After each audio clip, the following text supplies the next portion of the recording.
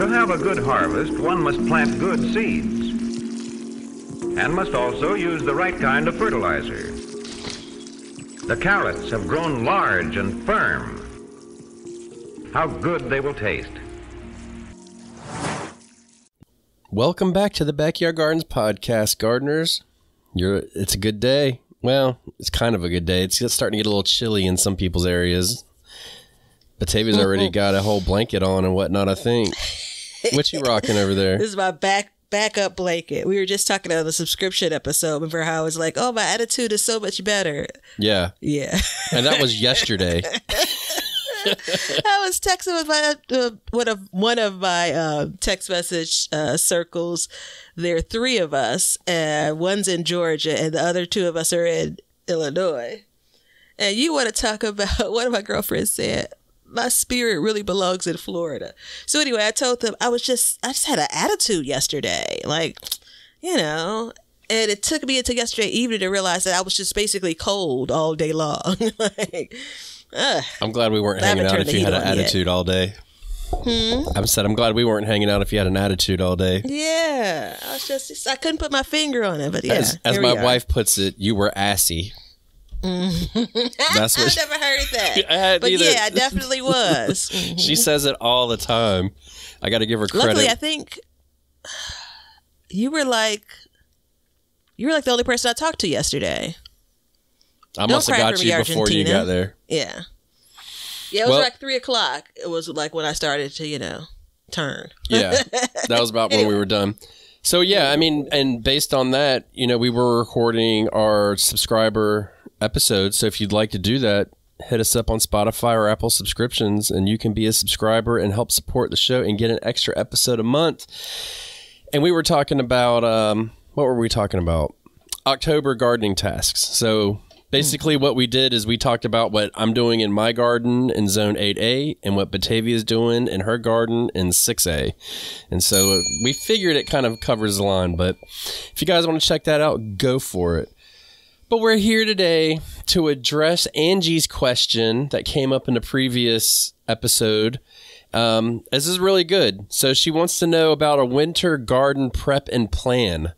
She wants to know how to overwinter beds, if you should treat in any way for common issues now before the next season. For example, she has late blight and powdery mildew.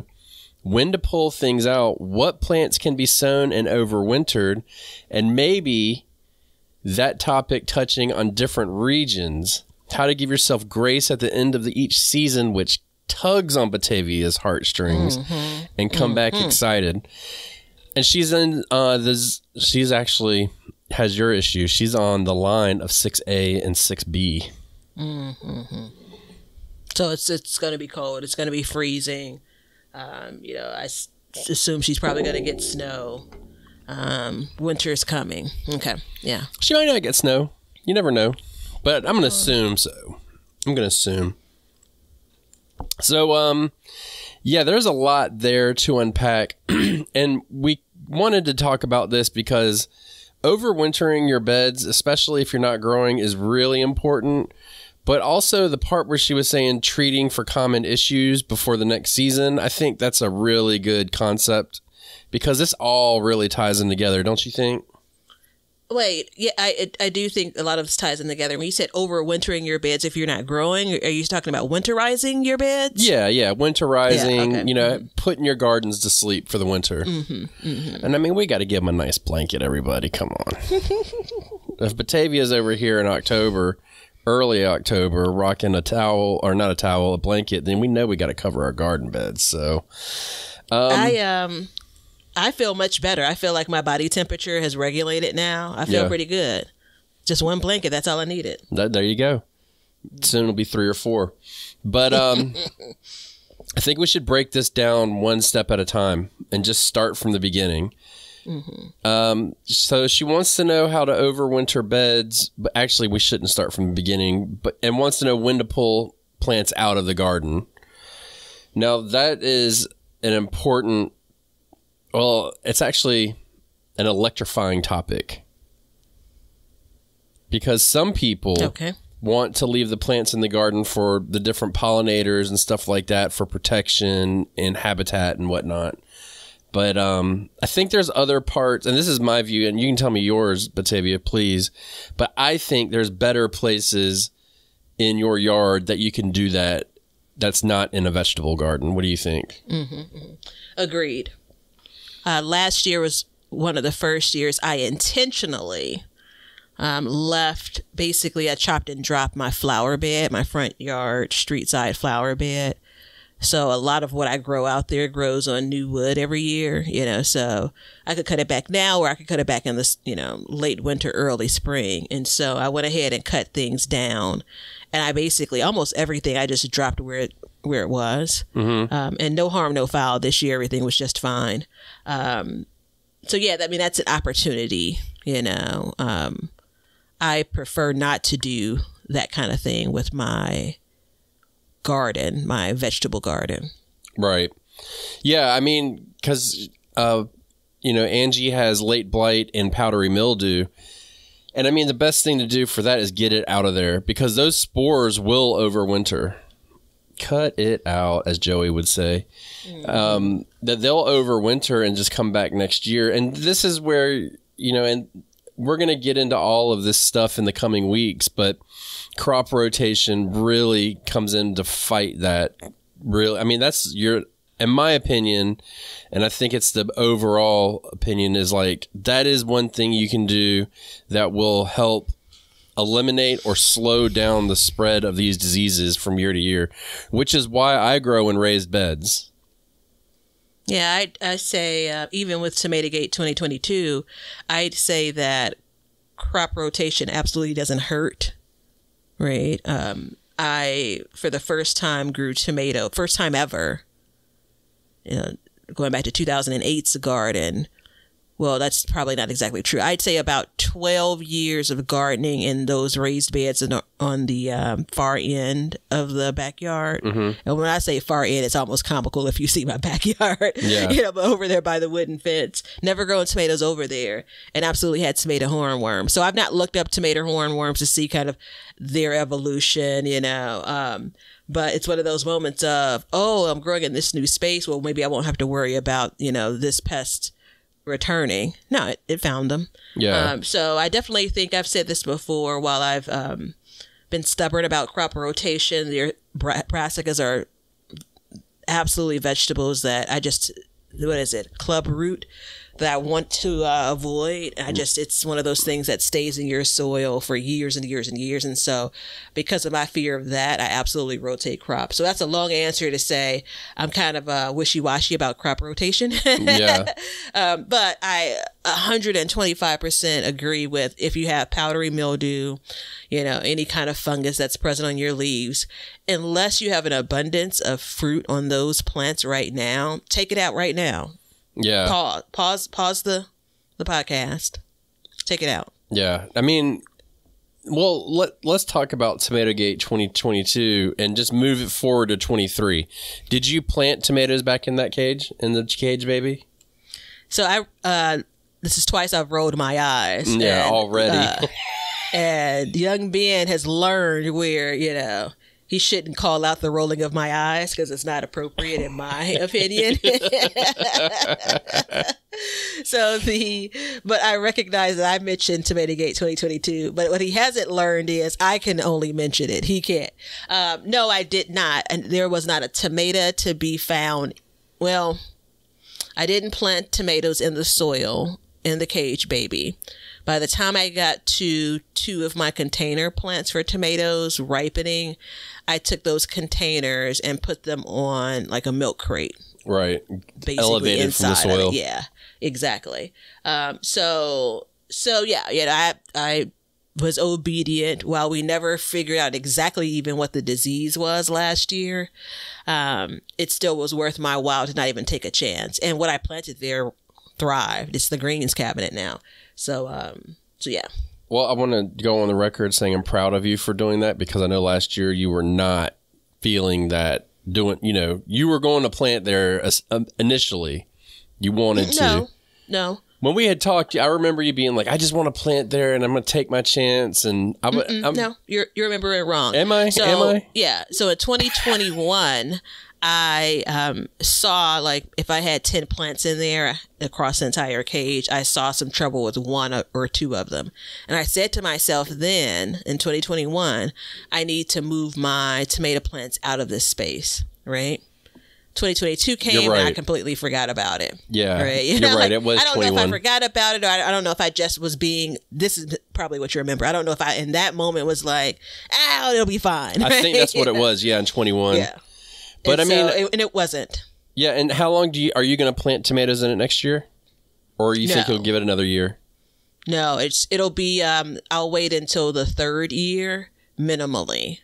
So good for you. That's hard because that was built for tomatoes. Absolutely. And it's not like I have just unlimited space either. Right.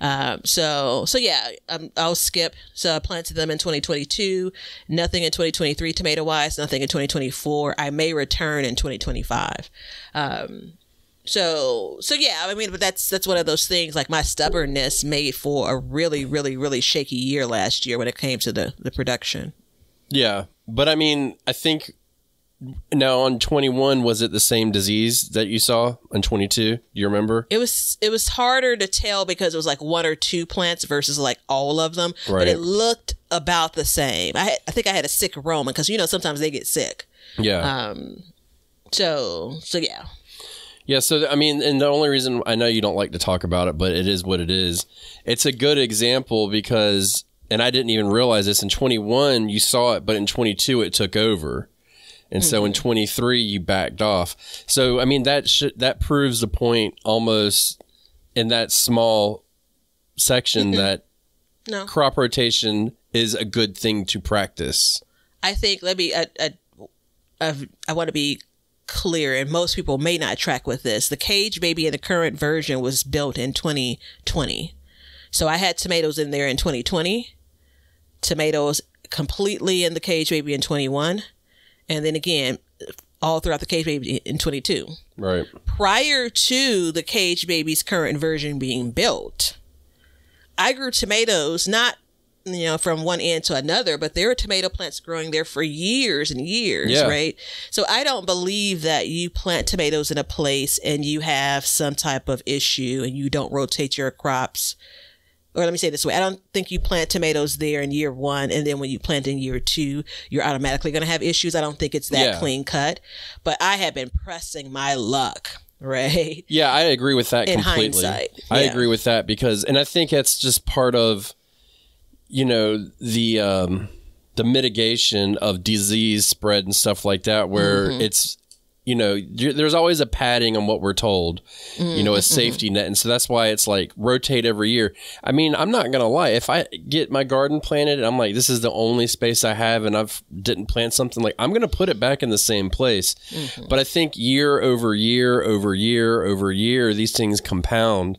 And I agree with what you said, that it may take 3, 4, 5 years, but eventually I think that it will catch up, and rotating consistently. And I've seen stuff written where it's like rotate every other year. I've seen things that say rotate and don't plant back in the same area for 3 years, even if you had no issues, or I've seen 2 and 3 years, which it gets extremely complicated at that point. So, I mean, I don't really know what the technical answer is. And I think using your cage baby as, that space as a litmus test for it is a good thing, because, I mean, you planted, like you said, for years and years. But when the disease came, it came and it came hard. Yeah. And one could argue that while I had been planting years and years, I was planting other things prior to 2020. 2020 was a glorious tomato year, right? Every bit of that soil was focused on growing tomatoes. So one could call that year one, maybe. And then year two, it was, rumblings. Yeah. Yeah. So, I mean, I think it depends. I think everything that I've seen about crop rotation is it's an annual thing. You're rotating every year. I've been very tempted just out of convenience because I set up these certain systems to say I'm growing tomatoes in this place for 2 years and then I'll move everything. I'm growing brassicas in this space for 2 years and I'm moving everything, but there's so much, I'm depending on the garden for so much. I'm putting in so much time. I'm just dragging myself to the table to say, all right, fine, figure out a way to grow them in a different area. Yeah. It's not rocket science. Sometimes I tend to make it more difficult than what it is, especially when I've basically kind of cracked the code or the comfort code of growing and using cover in various places in my garden. Right. So all that said. You don't think that you're the only one that does that, right? Use cover? No, makes it more complicated. Oh, no, of course not. Okay, yeah. I think a lot of us do that. Yeah. It's a requirement. Yeah, so it's interesting. I just looked up late blight real quick, and it affects, I don't know if she's got on tomatoes or potatoes, but apparently late blight caused the potato famine in Ireland in 1840s, the big potato famine. Have you ever heard of that? Yes. Yeah, it's like... And specifically in Ireland, yeah. And it killed over 1 million people and caused another 1 million to leave the country. But a quick Google search, very quick, not looking into it, says that, and I don't want to say this out loud because I don't want to give you a reason to replant in the same area, but apparently it does not survive in the soil, the organism that causes it. That being said... better safe than sorry, right? Yeah. And rotating is, I think, key. A lot of, it's common for people to get blight, but it's also common for people to, she's not, for what you read, I don't think she said one way or another, but it's also common for people to mistake what's happening with their tomatoes for blight. So there's that. Yeah, there is. But I mean, look, diseases are like the scariest thing when it comes to gardens because they're so hard to see. There's no telling. And I mean, honestly, as soon as you see a disease, you pull up the plant, get it out of there. And I mean, I did that this year. I didn't pull up my plant. I left my green beans in there to see what would happen. And they kept dying over and over. I didn't get a single green bean this year because of that. If I would have moved them, I would have been good, but I did not do that. So you got to keep that in mind. And I won't plant green beans there for years now. I think it was the mosaic virus. Yeah, mosaic virus is what I think it got. So I've got to look up and see how long that lasts for, but I won't be planting anything that is susceptible to that in that area for years. And I mean, that's just how it goes. You know what I mean? And that's why I think, and we're kind of getting off course a little bit, we'll get back on it. I think a bigger garden is almost easier when it comes to this stuff because you have more options to rotate stuff in and out. And that's why we're adding 2 more beds this year, which I didn't want to do, but it just makes it easier to rotate things in and out. Yeah, I'm tempted to take my current layout and kind of, create a faux year one, because a part of the challenge, which is a true challenge, by the time I got on the crop rotation, and even at the beginning of this episode, you can still see I'm like, I'm battling back and forth. But by the time I got on the crop rotation bandwagon, I have been growing some of these vegetables in the same space over and over and over again. So it's kind of like there's a part of me that's like, all right, clean slate year one, because there are a bunch of different tools and cool graphics out there, a bunch of things on various extension services that say, okay, this is the recommendation, right? And they give you the 1, 2, 3 year planting plan. Now, I've never come across anything that's going to list every vegetable that you want to grow, because generally they're grouped in plant families, but you can make it work. Yeah. But yeah, I mean, I think that it's probably the most responsible thing to do, but that's not to say we always do it. Well, and I think with that being said, it's a very good time to tell everybody about the Planter app because, in real talk, everybody, I will look at the Planter app and this year's plan next year over the winter, and I will see where things are planted, and I will use that to help me refer when to rotate all of my crops. So it's a great tool to use for that, along with all the different varieties and, you know, different plants it has in there. But you can get it, and like I said before, you can use it on your phone, your computer, your app, you know, your tablet, anywhere. And it's a really invaluable tool for this, because not only is it going to go through and tell you about the companion planting, well, it tells you about the companion planting part, but it also, you can refer back years. So like Batavia could go back and see where she had planted stuff 5 years ago if she'd been using it that long, and it's all recorded for you to use. So definitely check that out. It's when we come into this time of year, it's an invaluable tool, because I forget. Like, I've got 3 different iterations of my garden every year, so I cannot remember where things are. And the good news is there's a link below that will get you a discount on it, so definitely check that out so you can use the planter app to help you design and keep track and rotate your gardens. Because I think crop rotation is going to be a big thing for all of this. But, you know, she said she's got powdery mildew too. That's a tough one. That's a really, really hard one. We know what causes powdery mildew, right? Moisture. Humidity. Humidity, moisture on leaves and stuff like that. So it's like, if you're overhead watering and you live in a humid place and you're watering in the evenings or something, you're going to have powdery mildew. And generally speaking, you're going to have powdery mildew no matter what, right? Depending on where you live. I switched to an in-ground irrigate drip system this year, and believe it or not, I had very, very minimal powdery mildew, and it is humid here. So that really helped out with me. But you've got to rotate your squashes, and I think you have to rotate those, you know, anything susceptible to that every single year, no matter what. Yeah, I you know, it's so weird. I mean, that I'm going to count these all as blessings. I got the very beginnings of what looked like, based on my internet search, downy mildew. Yeah. Which, as far as I'm aware, I've not had in my garden before. And that was in the end of July. And the recommendation is to pull the plant. I had so few cucumber plants, I just basically pruned. And fast forward to the beginning of September, I saw the signs of what looked like traditional powdery mildew. So that was over in the very first bed in the front yard garden. And right now, I mean, I'm a month later, and I mean, as I mentioned this on a video recently, as my mom would say, you know, those plants looking po. You know, like, you know, so there's that. And then I had one zucchini plant that had some powdery mildew. I'm going to say around the same time, like for some leaves, I just pruned that. And now it looks fine.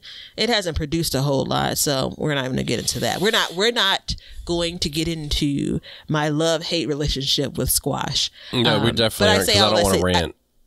I'll say all that to say, like, neither of those I would recommend. I'm not, it's one of those, don't do as I say, not as I do.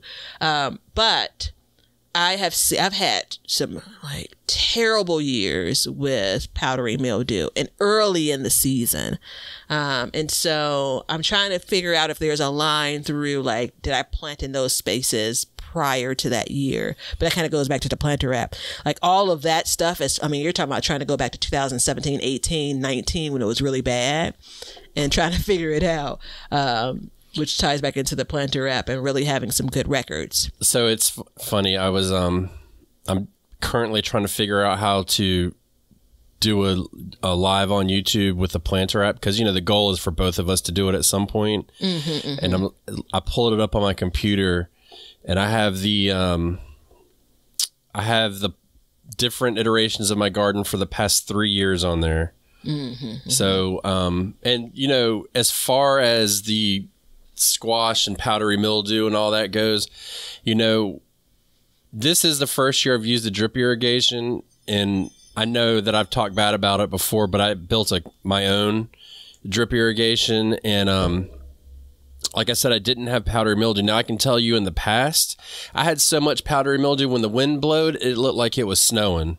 It was terrible. I mean, it was just spores going everywhere. And I had read, you know, like you said, you can trim it out. And honestly, trimming it out is a good thing for multiple things. One, you're removing the spores from it because it's a fungus. It's not a disease. And you're removing the spores, but what you're also doing is you're creating airflow around that plant.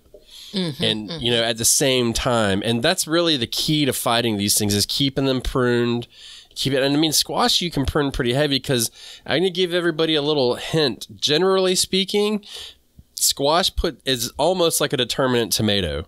It'll put on heavy and then it'll stop producing as much. So there comes a point where you could just pull it out of your garden completely. So, I mean, you know, that's always an option too. Once you start getting, what I usually do, and I didn't do it this year because I failed at it. Shout out to the episode coming up at the end of the year that I always dread. Once my squash start producing, I start planting the next round. And that way, you know, when the other ones are producing, I'll pull those out and just start doing, or I'll start the seeds and, you know, something like that. But there's always options to do that. But I mean, as far as like winterizing for that, you got to get those plants out of there. And I think the key to stopping it is honestly taking action before before the winter comes. And as soon as you see these diseases, you pull them out because there is no treatment for it. I've done stuff like, I sprayed milk in the summertime on it. There's like a milk mixture. And when supposedly the proteins of whole cow's milk will hit the leaves and the sun will activate it and it'll kill the spores. And it just smelled like rotten milk. That's all it was, you know, and I was just keeping my leaves wet all the time, making it worse. So, I mean, that's really the best thing you can do. One thing you can do too is, and always recommend this, especially if you're having issues, is getting a soil test, because a lot of like blossom end rot, for example, isn't necessarily because of, a disease or anything. Sometimes it can be because there's a calcium deficiency in your garden. And what the calcium does is it doesn't allow, if the number is off, then it cannot allow the plant to uptake the water like it's supposed to. And that will cause like blossom end rot and stuff. So anytime you have some kind of issue, winter is the best time to get a good soil test done. And don't check pH with a home test kit because they are way wrong. You there? All right. Yeah, I'm just looking to see, do we feel like we answered her question? No. So when do you pull plants out overall? Let's get back to that. Something that's diseased, right? Yeah. So you've covered that. I think we beat that horse there. I'm pulling plants out before the soil freezes, which again, I'm assuming she experiences that. I know everyone doesn't, of course. Yeah. So the month of October, let me be realistic. November is probably when I'm coming in and doing like a clean sweep. Yeah. So I just started pulling plants out that aren't producing, but anything like after the frost, once it's dead, I just go ahead and I might give it a week or two, but I'll go back fairly quickly and pull all those plants out as well. I'd like to revise my answer to the court.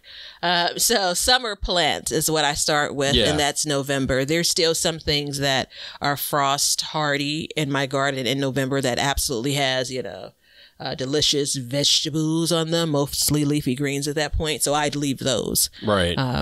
But yeah, I mean, I think that a part of outside of, insects and birds and things, and if you're not in an environment where it doesn't sound like she is, where those roots will actually break down, unless you have that experience where if you leave something in the ground over winter, you come back in and basically it's composted underneath, get it out of your garden. Yeah.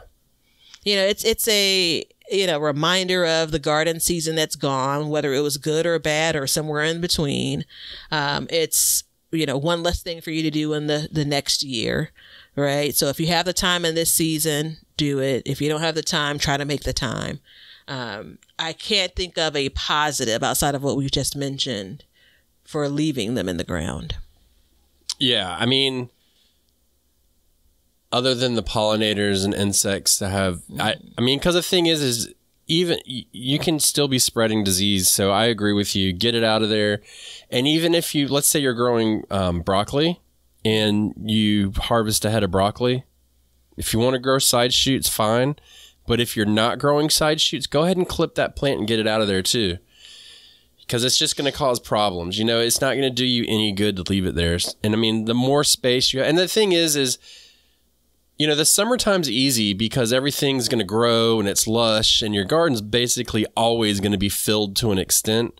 But in the wintertime, there comes a point where it gets real gappy and you know, late fall, you know, and for me, winter, and you want to put stuff in, but you can't. And it's okay. You know, you're finishing out your garden. Let it go. Yeah, the step where, you know, when I think overwintering or winterizing, I think is the other part of the question.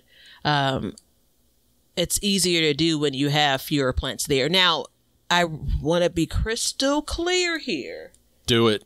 This is in addition to do as I say, kindly. I really try to do this, but I don't get this kind of thing done every year. Right. You know, and this also ties into giving yourself a bit of grace. There have been years that I've been surprised the next spring with a super early harvest of kale or collards because I left those plants in. Yeah. Those are probably some pretty bad plants to leave in too, though. Yeah.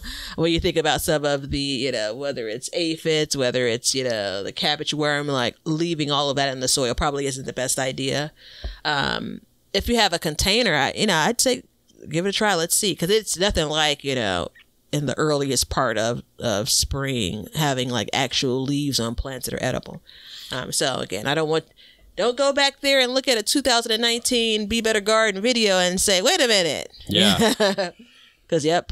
Well, I mean, that's the thing about all this is over the years you grow and learn and you do different things. And I mean, cleaning out the garden it's like this. There's two ways to look at it. It's a sad time, and then the way I look at it is I'm getting ready for spring already, because you know how it is when spring comes. It's like you got to plant everything, you got to do all this stuff. You're probably going to build something else to grow in, more than likely, even if it's just a pot.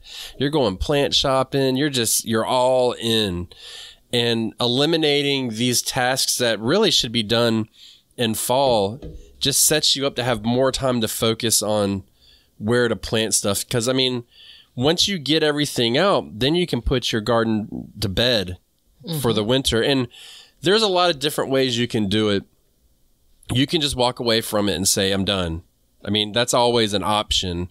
I like to take more steps than that. And one of the reasons is, I don't know if you know anything about, or you probably do, but, you know, if a listener out there doesn't know about like sports injuries or anything, there's a thing called active recovery.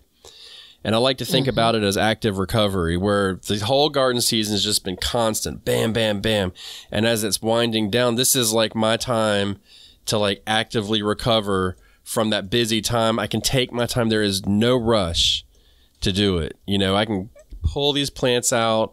I can go through and do my beds and do whatever I need to do to get them done. And then once they're done, you got a blank slate to plan out on. And it's a lot easier to look at a blank slate than something and just look at it constantly. I got to go out there and pull those plants. Man, I wish I would have pulled those plants. I just got this task to do, you know? Yeah. Yeah, it's interesting because a lot of my plants are producing until the very end. Yeah. You know, so we were talking about this recently. It's hard to get ahead of things. And sometimes you have to take it one plant at a time, right? So, I mean, I think that a couple of days ago, I still had some summer vegetables. I still do have some summer vegetables to harvest. And I wanted to come out and pick some tomatoes, right? And some peppers and some things. And it was going to rain the next day. And I started that morning and I ended up not getting everything done. And so I said, I'll come back in the afternoon. Work got busy. It was like 5:30, 5:45. Nowadays, 6:30, I'm looking, for raccoons and trying to get it in the house, Yeah. So I realized I only had an hour. And so I hustled to get the things that I thought the rain would cause a problem for the next day, or that would really delay, my picking like the few string beans I have left, the tomatoes and all. And sure enough, I was up at like 12:30, like, around midnight. What do I hear? Rain. So if she's asking about this now, right, like her instincts are telling her that she should be pulling this stuff out. And it's like, listen to your, as my mom would say, listen to your first mind, right? It's going to guide you in the right way in most cases. So right. Yeah, because don't put it off if you can do it now. Yeah, exactly. And once you pull everything out of your bed, then it's time to, winterize them. Mm-hmm, and I don't know if we do the same thing. This should be interesting. What do you do to winterize your beds? So the easiest method for me, and this is, as I like to say, the best version of my garden self. The beds are empty. There are a couple of beds that I have that have some really rocky soil, and so I try to break that up a little bit. I'll add compost. I still use bag compost to those garden beds, and then I'll cover them, which is probably the most important. If you do nothing else, probably the most important thing to do is cover them with some type of mulch. And right now, my mulch of choice is shredded leaves. Unless I'm planting garlic, I've continued to use straw for that. I don't exactly know why, but yeah, I don't know why either. That's weird. I don't think it really matters. Well, it does. It's one of those weird things where because I've had success and only success with straw, it's like I don't want to try something different. Sometimes leaves, even with them being shredded, kind of have this kind of matting effect. Mm-hmm. So that's a part of, and they retain, it seems like, more water, but I don't want to get off track. So that's my approach. Pull plants. If I need to work up soil just a little bit, right? Because I'm preparing myself to come in like hitting the ground running next year. So I may work up the soil just a little bit, add some compost, and then cover the beds with leaves. If I have time to do nothing else but cover the beds with leaves, that's still winning. And you could basically add compost per planting hole when you plant next year, or move the leaves away, or whatever you're using for mulch in the spring away. So that's my approach, again, in the best version of my garden, self-ending the year. Yeah, I mean, I'm not totally different from you. So I do know, as far as mulch goes, leaves has more nutrients in it than straw once it breaks down. So I do know that. But I do about the same thing. It depends on the bed. Let's just say I had a normal bed, no issues really. I would just kind of scratch the surface up pretty good. I would actually give it some fertilizer, some organic fertilizer, just to kind of feed everything in the garden for the winter. And then I'll put, I have access to chicken manure, so I'll put hot chicken manure on there, which just means fresh, if I can do it early enough. But if it's later in the season, I won't do it. And then if I have leftover compost, I'll put that in. And then I definitely go ahead and cover it with mulch, just like you do. And it's interesting, if you guys cover it with mulch, why don't you do us a favor and measure how much mulch you have when you put it down, and then in the spring when you come back, look and see how much is left. I think you're going to be surprised how much is actually left in your garden. And then at that point, when it's time to wake the garden up, I just turn the soil over and get that mulch work back into it, and then, kind of do my normal routine as far as planting goes. But that way, over the winter, that mulch will break down. Even if you freeze all the way, it's going to go through a freeze and thaw process to an extent, and it's going to, it's usually the rainy season, so you're going to get moisture in there, and it's going to break down. It's going to give places things to live, feed the microbes and organisms and all that stuff in there, and really keep it strong and healthy. So, I mean, I think it's a really important thing. I mean, like we said before, you could just walk away from it too and do it in the spring. But I think you're missing out on a really good opportunity to let the garden work for you while you rest.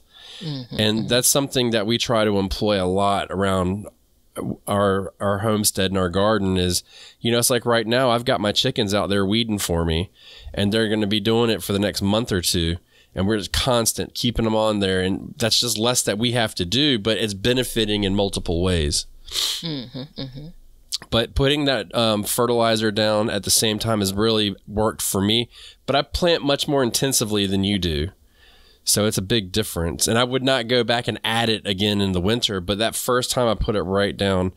And actually this year I've been adding alfalfa pellets, like horse feed alfalfa pellets. I've been putting that on my garden too, to add nitrogen, and it seems to be doing pretty good.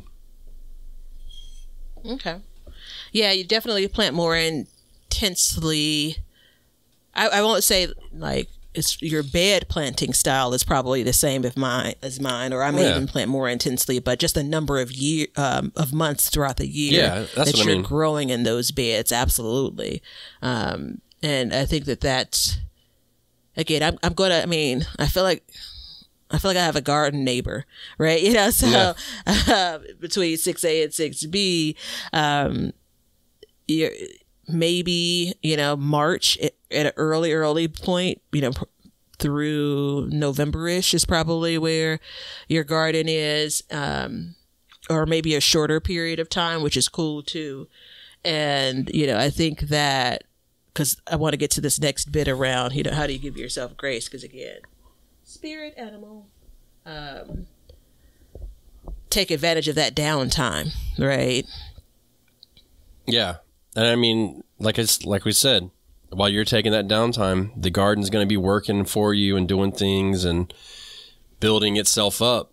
And I think setting it up once you're done for the winter and your bed's empty, that's when you do all these things.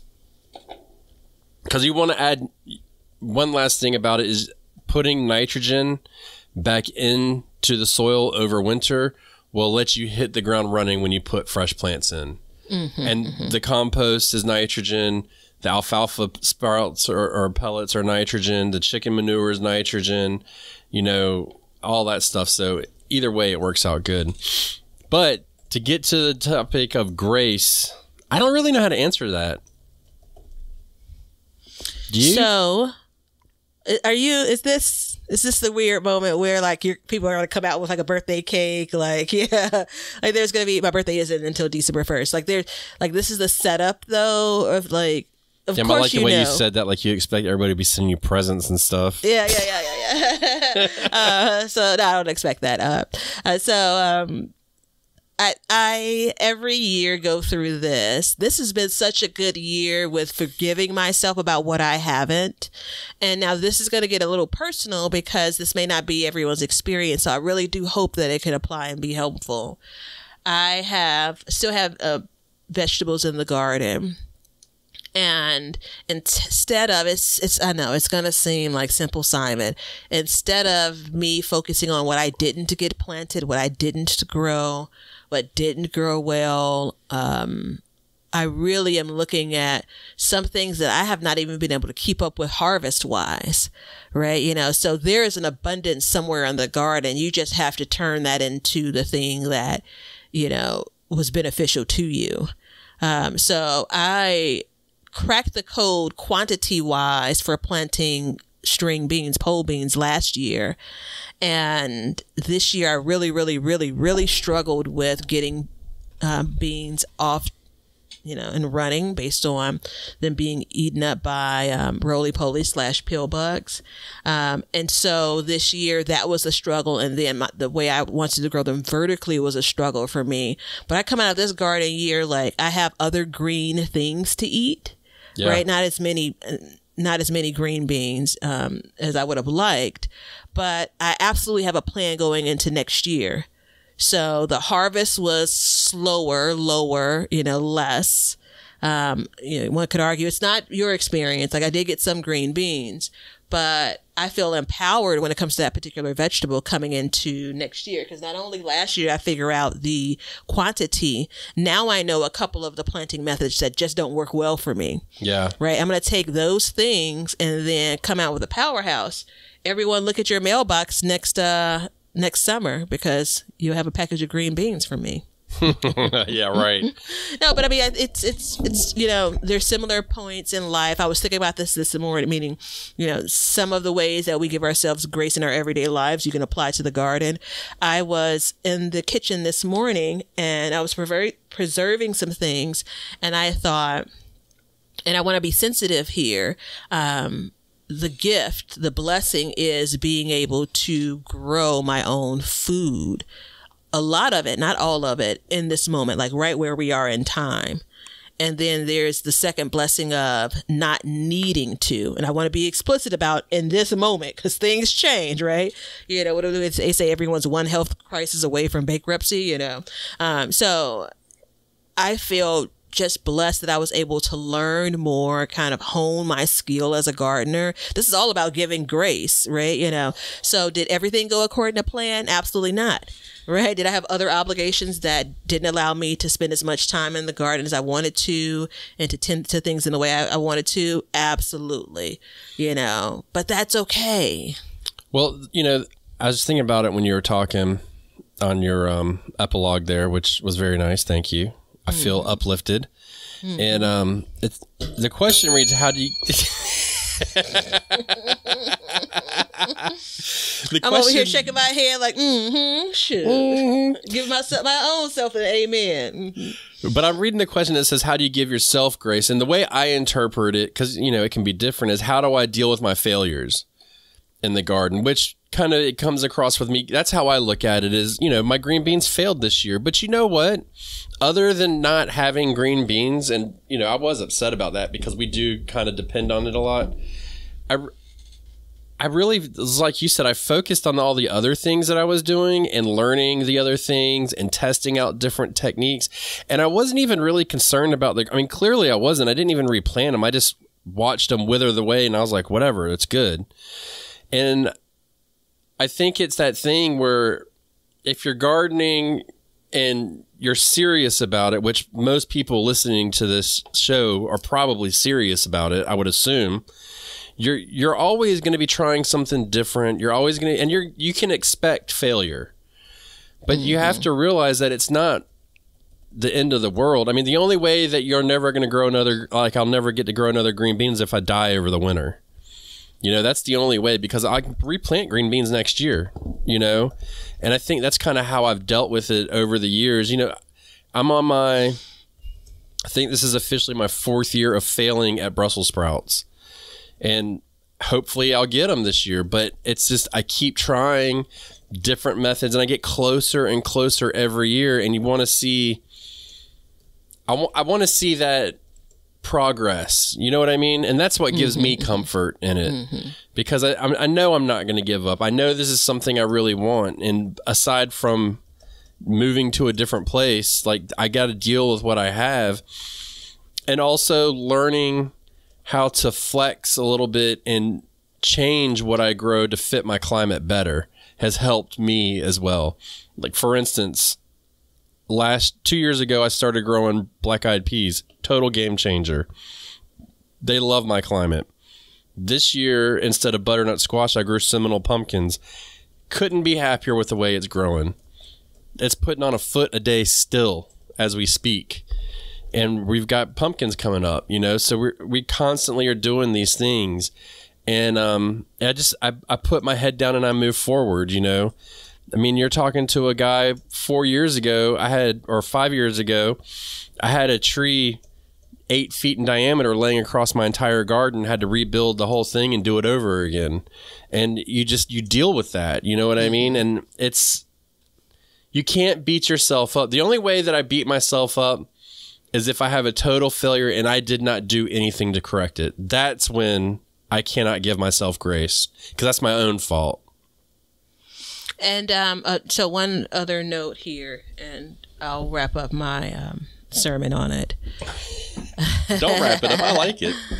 There's some people that had near total loss. And if they did, most times it was weather related. Absolutely too hot, absolutely too wet. And you just have to believe that there's not much you were able to do about that. There's not much you're able to control with that. And so with that in mind, for those that didn't have that experience but still struggled, I just did a recent video on, 10 successes and fails. So I'm very comfortable with looking at what didn't go well in the garden. And it's interesting because it almost feels like people's natural reaction is to say, well, it's not about what fails. I mean, I keep it really real, son. This is what I do in all parts of my life. I have to figure out, in many cases, as close to the root of the problem as I can, no pun intended, before I feel like I can come up with a plan to not revisit that, to improve and so on. But for people that, again, didn't have your total, tsunami of rain this season, or, the hottest temps we've ever seen before. Like, if you didn't have that experience and you did get things out of your garden, let's not look at the entire garden as did it succeed or fail. Again, look for those pockets. Yeah. Right. This is probably the 4th year that I have not gotten the flowers that I've wanted started. The 4th year. Right. And I love flowers. Like, I get weepy just thinking about how happy they make me. Now, what I ended up doing was buying a bunch of, flowers from stores. And this year, unfortunately, about 60% of them were planted. The other 40% are still dying on the side of my house. But all of that said, there's some pieces I can look out now and see my hibiscus that set on another few blooms. Like, find pockets of grace, I think. Find pockets of success.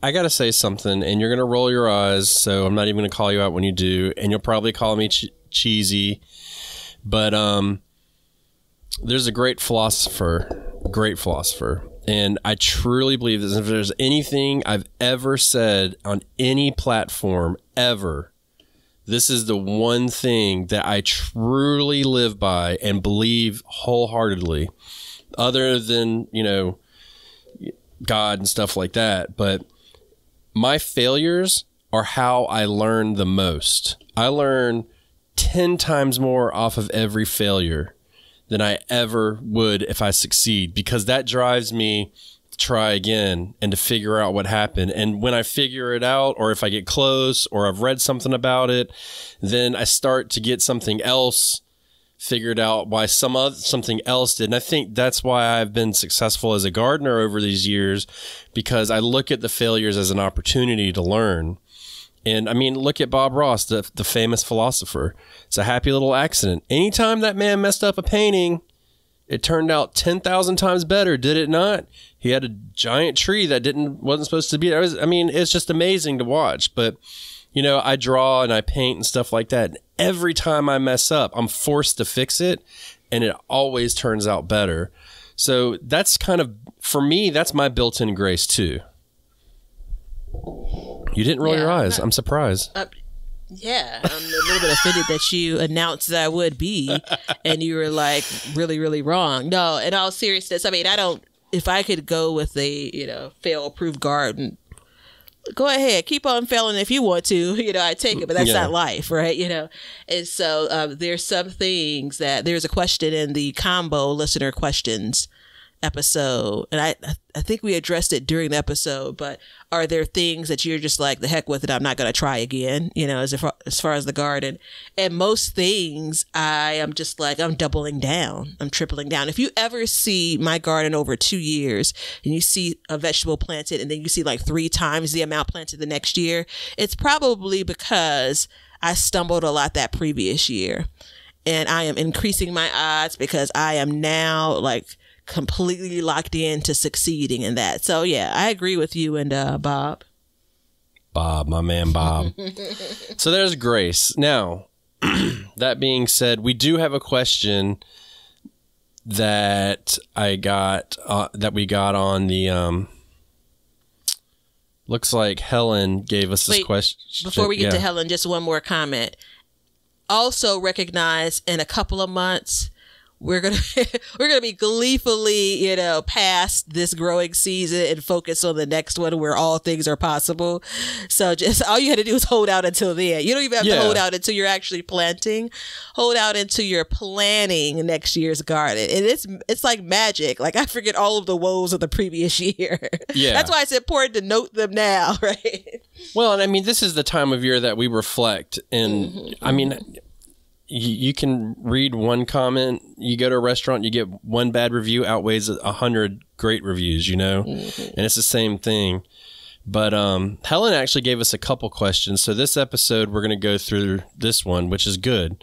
She labeled it question, but I think she meant Spotify question. So we're going to go for it, Helen. And this is a good one. Has anyone used styrofoam boxes for planters? She gets stuff shipped to her work. That's styrofoam 2 to 8 gallon planter, 2 to 8 gallon size, and the walls are at least an inch thick. They just get thrown in the trash. And her boss said that she was welcome to take what she wants, but wants to know if it could poison the plants and how thick they were to help them maintain soil temperature and hydration. Any thoughts? She's in zone 6A, 7B. What do you think? You didn't chime in on this one, so I don't know if you saw it.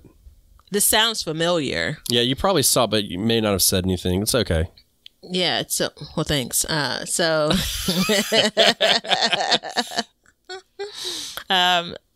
vote would be not use them. Yeah. So my vote would be no. I think about sometimes, have you ever had like the little balls of the styrofoam? They're like on your pants leg or something, or on your sleeve. And I kind of think about that as it, because it's going to break down. You're going to put, a shovel in it or a spade in it. You're going to nick the styrofoam.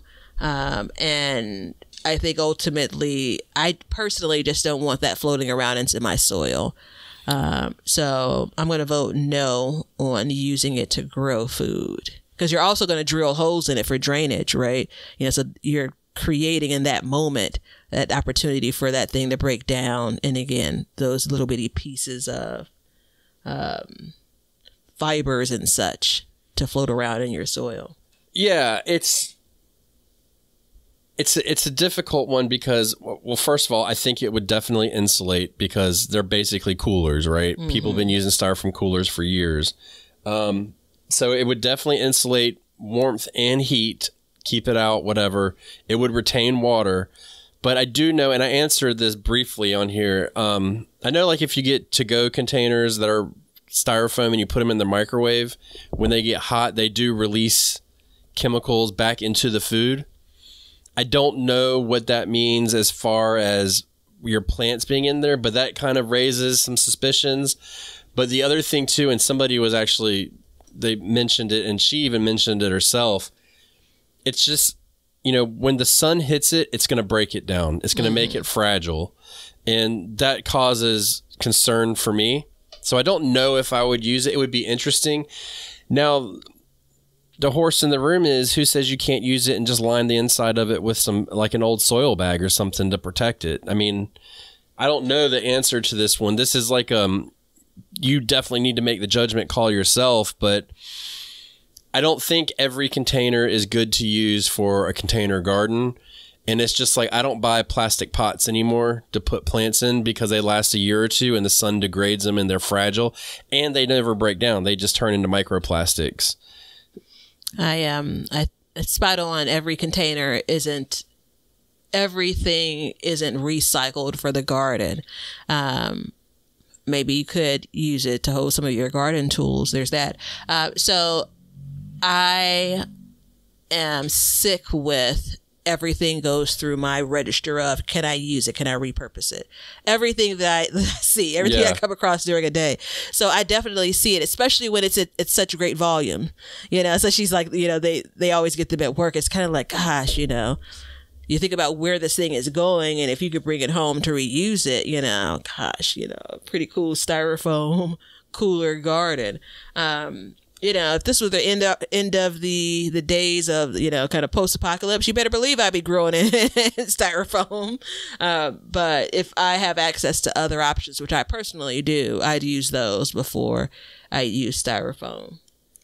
Yeah, and I mean, interesting question though, because we do try to get really creative as gardeners. That's why I love it. And and try to seize opportunities like this. And now I'm going to be stuck with trying to figure out, Helen, if not putting soil and planting in it, what could you use it for? Well, and that's the thing too is, I mean, first of all, maybe the companies should try and figure something different out, but that's neither here nor there. It's a tough one because it's an incredible waste and it's admirable. And that's one thing I like about gardeners and homesteaders alike is we look at these things and we think like, how can we use this and not waste it? You know, if you could use it, I mean, she'd probably have the biggest container garden on the planet, it sounds like, but I don't know. I really don't know the answer to that one. I know that it leaches into your food if you put it in the microwave. Now the microwave's a lot hotter, this, that, and the other, but I know that if you put stuff outside and it's 85 degrees outside, the surface of that thing is going to be well over 85 degrees, maybe 95, 100 degrees at some point. Even though it's white, it's still going to get warm and retain that heat too. I would imagine once it gets into that soil, it'll probably retain it, which would make it good for winter, but not necessarily summer. I'm not in my head yet. Yeah, I know you are. So, Helen, that's the best we can do for you. That's a really good question, and it's a tough one. And as far as containers go, I like to reuse the nursery pots that people get rid of. That's what I use. I try to find the ones that trees come in. I've got 7 of them now, and they're big enough to put whatever I want in them. So I do like to do that. And I've tried smaller ones, and they just don't work for me. Got to start over at the drawing board. So there you go. Thank you for your question. If you'd like to be like Helen, leave a question. You can leave it on any platform that we're on. And if you want it, just simplicity, just put Spotify question, even if you're not listening on Spotify, because that's just kind of how it works. Spotify's made it difficult. But other than that, do you have anything else to say about winter garden prep? Just layer up. Yeah. Spring is a-coming. Yeah. And enjoy what you've grown. But until then, everybody, we're going to continue to learn to grow and grow for change. See ya. Now you know why people feel like celebrating at harvest time. All over the world, people have feasting and good times when the crops have been gathered in. Thanks for checking out the show. If you like what we're doing and you'd like to support us, you can become a patron at patreon.com/backyardgardens, or you can be an Apple subscriber, and in both of those, you'll get an extra episode every month. You can also make a one-time PayPal donation with the link below, and you can get all kinds of gardening gear like t-shirts and mugs and cups from the link below at Teespring, and we have an Amazon store which has all the products that we use and recommend in our gardens, and it helps support our show. And we also add to this list periodically, so be sure to check it out periodically to see if there's anything that you need for your garden. Everything that you do, including a like and a subscribe and even a review, will help us learn to grow and grow for change. See ya.